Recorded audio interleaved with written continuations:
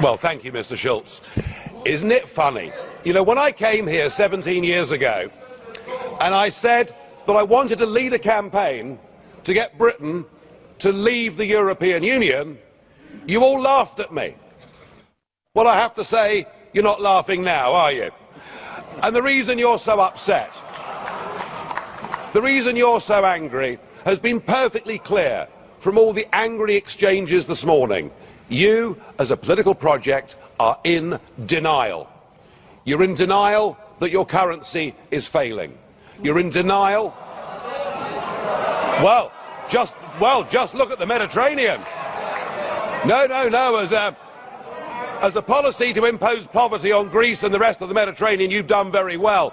And you're in denial over Mrs. Merkel's call last year for as many people as possible to cross the Mediterranean into the European Union has led to massive divisions between countries and within countries. But the biggest problem you've got, and the main reason the United Kingdom voted the way that it did, is you have, by stealth, by deception, without ever telling the truth to the British or the rest of the peoples of Europe, you have imposed upon them a political union.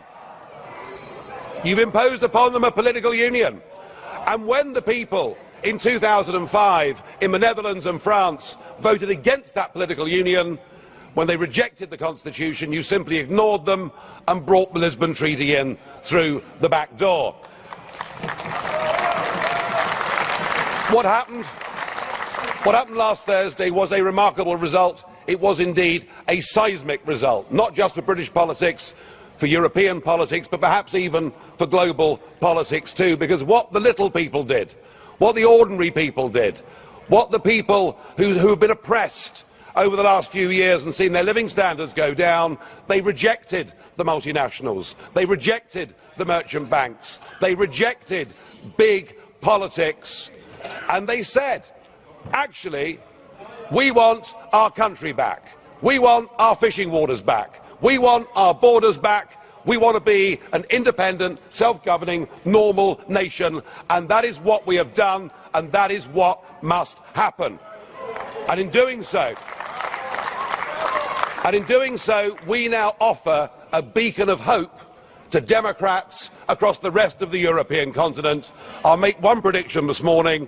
The United Kingdom will not be the last member state to leave the European Union.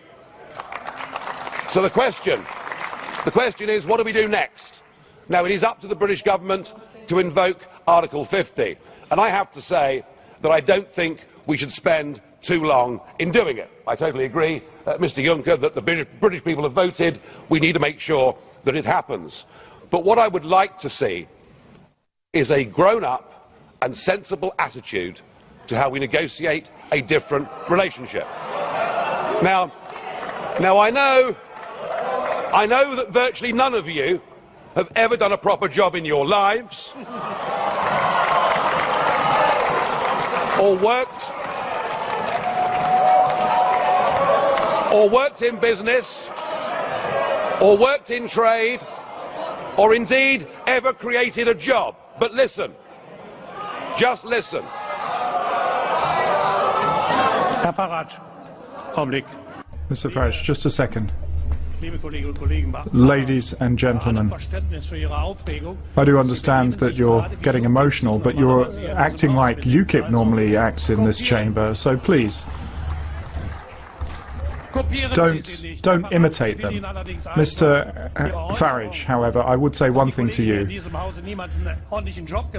fact that you're claiming nobody has done a decent job in their life, you can't really say that. I'm sorry. No, you're quite right, Mr. Schulz. UKIP used to protest against the establishment, and now the establishment protests against UKIP. So something has happened here. Let us listen to some simple, pragmatic economics.